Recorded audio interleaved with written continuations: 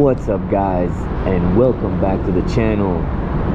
Today is kind of a bittersweet type of day for me. This will be my last ride on this SURRON. I didn't really think this day would come, but at the same time I'm kind of happy that it did, especially with the SURRON looking extra sexy lately this past couple of days. But it had to be done. Right now I'm underneath the 118 freeway, and I figured this would be the proper place to bring her, since one of my favorite trails is not too far from here, and we'll go and do that trail real quick as a kind of a goodbye for this, I guess.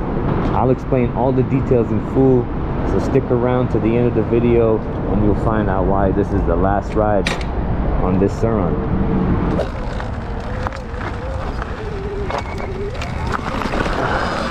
Yeah, this is one of my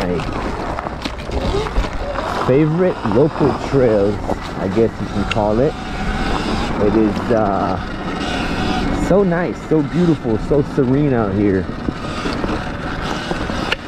that I find myself coming here all the time. It's next to this beautiful creek right here. I mean, it's kind of dry right now, not active, but you guys get the point.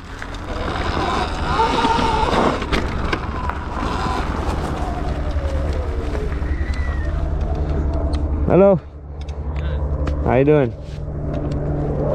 Beautiful place, huh? Yeah, nice bike. Thank you. Wow. It's electric. Oh yeah, that's not a mountain bike. Yeah, it's like a glorified mountain bike. You know what I mean? Right. You know, it's How cool is it, lightweight? Yeah, about 150. Mine is a little heavier. I have a heavier battery. I upgraded my battery so I can go longer. Right. That's pretty cool. Yes, sir. All right, man. Have a good day. You too, brother. Stay safe. That's nice. Like I said, most people here in LA are nice. Whoa. Okay, I thought that was a massive spider. I was like, hell no, I'm not running into that. But yeah, guys, most people actually do not mind. They'll sit and talk and smile and appreciate this bike and its beauty and realize that we're not up to no good. Something happened here. They changed the trail over here. They cut a tree down. Yeah, this was not accessible before. You could only pass. Yeah, you can see all the chips. You could only pass from the side. They cut this. That's pretty cool. So back to what I was saying. The main story of this whole video is so I got this SURRON about a year ago, something like that. And when you first get these things, you know, you give it that gas, you charge the battery, you go out, you got the biggest smile on the face, right? Like a little kid. It's so nice and it's so fun, but that lasts for about a week or so,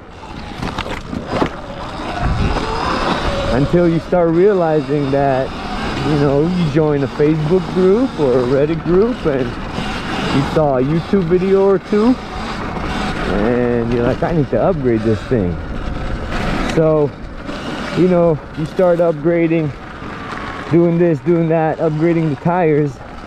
And as soon as I got to my tires situation, as soon as I started doing that, the bike kind of started losing the little zest that it had. The little, that smile went away. It became too heavy, not fast. So you constantly are battling this upgrade situation. So pretty much what ended up happening was I fell for it. Hello. So I started upgrading the battery for more range, but it's still not it. So I got some big news for this SURRON. I got some major upgrades coming that will pretty much change the face of my SURRON completely.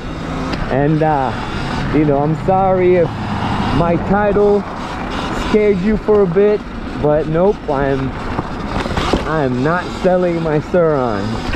If you thought that for a second, absolutely wrong. I am not selling this baby. One of the best purchases I've ever made in my life, hands down. And right now, she's about to get a few more upgrades. You know what I mean?